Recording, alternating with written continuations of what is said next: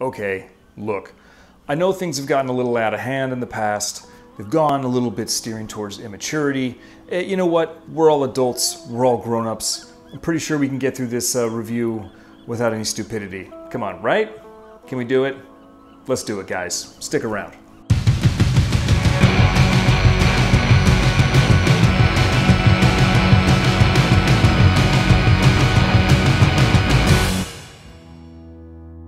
Hey, what's cracking YouTube? I'm Brandon. Welcome to DaVinci's Alchemist, your blue-collar guide to stinking pretty and drinking well. As you already know from the title of the video, today we are going to revisit the world of one of my favorite fragrance houses, which is Zoologist. And today we're going to take a look at the fragrance that's entitled Macaque. So, Macaque was created by their perfumer, Sarah McCartney, in collaboration, of course, with Victor Wong. As a side note, all Zoologist fragrances are cruelty-free, so that's a major bonus.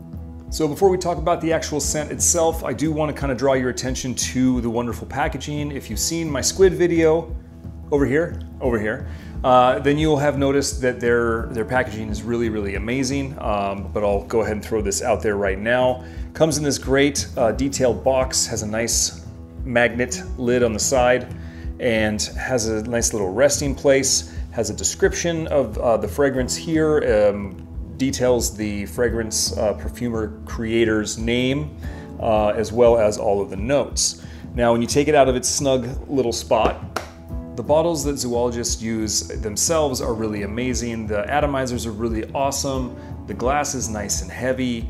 The sticker sits on a nice little inset sort of slot, and the caps are always nice and heavy, and they are really snug. And they have this kind of nice little embossment on the very top. But that is just the presentation of the fragrance. The fragrance itself, boy, let me tell you about this. Like I said, you can kind of see that the atomizer is really awesome. And straight out of the gate, I'm getting this nice apple, cedar, some other woods kind of poke their head around. You get a little bit of this mandarin orange sort of zestiness to it. And there's tea notes in this that are really quite subtle, but they have this really amazing sort of glow, like an aura to them. This is easily one of my favorite fragrances from Zoologist, definitely in like the top 3 to 4. During the dry down, there's some nice resins, some nice musky sort of feel.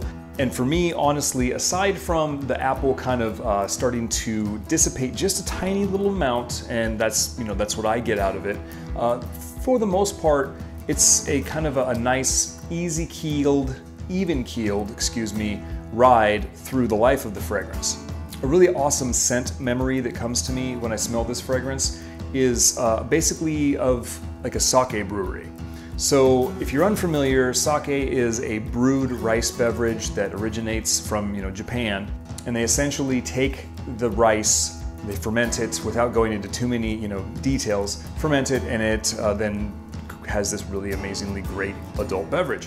It's not beer, it's not wine, and I'll kind of explain a little bit of that. So there is a sake brewery in Forest Grove, Oregon, which is maybe 45 minutes outside of town from here where I'm at, and it's called Sake One. And if you hit it at the right time, I'm not so sure about it now with the whole COVID situation, but if you hit it at the right time, you can go and do an actual brewery tour, which is really awesome. They take you, through the assembly line, they take you to the rice polishing room, and then they take you up through the brewery vats themselves into a really special and amazing place, which is the koji room. Koji is, for lack of better terminology, like a fungus.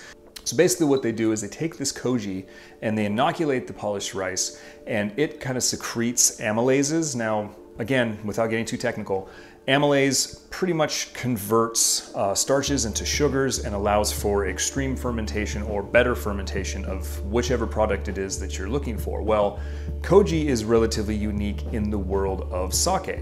So they have these great koji inoculation rooms, and they are inside like cedar-lined walls.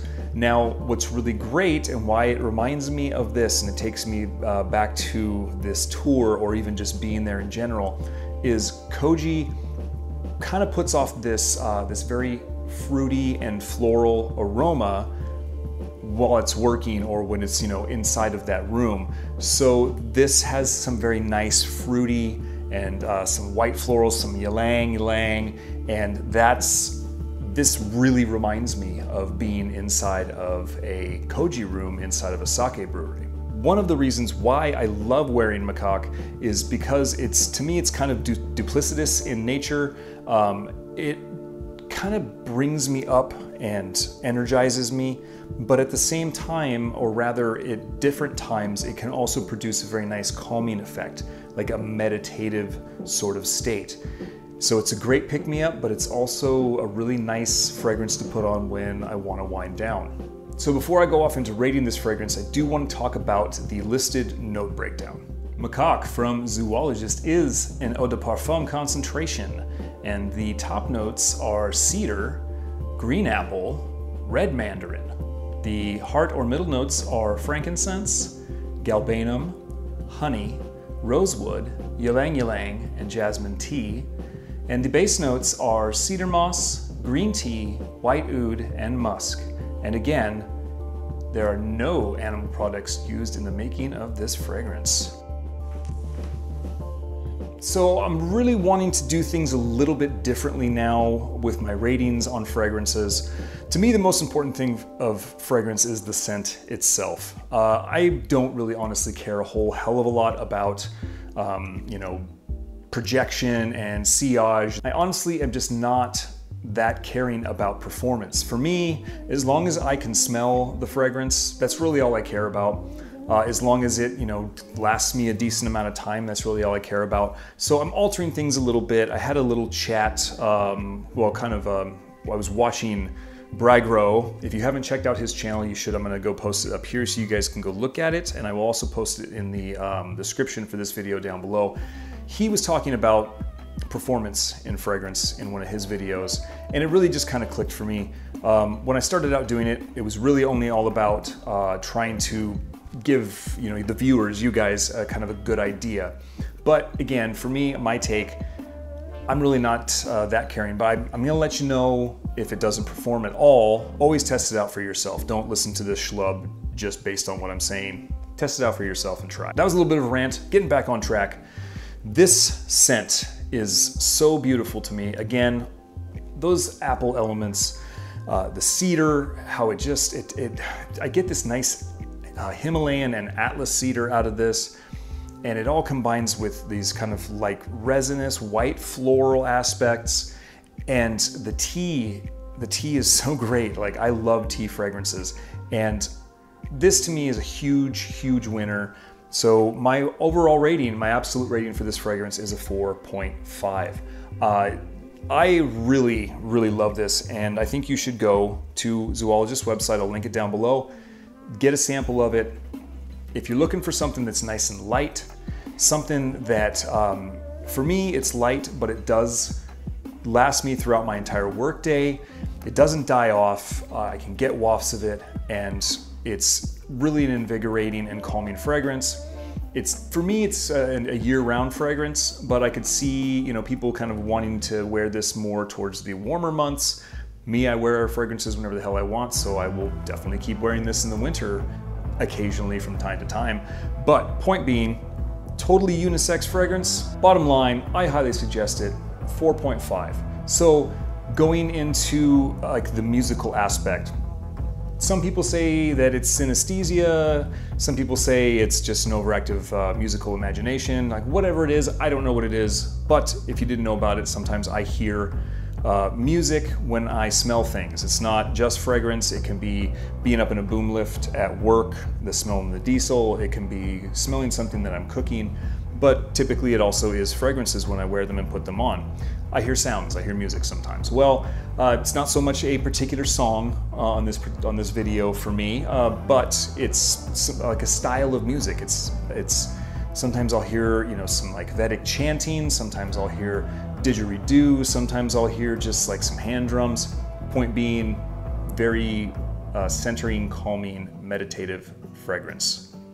Again, that's Macaque from Zoologist. Thank you guys so much for sticking around to the end of this video. If you have not subscribed yet, please feel free to do so now. Don't forget to hit the thumbs up for a like. Don't forget to mash the shit out of that notification bell so that you get notified when I do future videos. And don't forget to tell your friends, and tell your friends' friends, and tell their friends' sisters about DaVinci's Alchemist. I hope everybody out there is having a calm and invigorating evening and week or weekend. And remember to take care of yourselves and each other, no matter where you are, no matter where you're going, no matter what you're doing. Don't forget, keep calm, stink pretty, and I'll see you on the next one.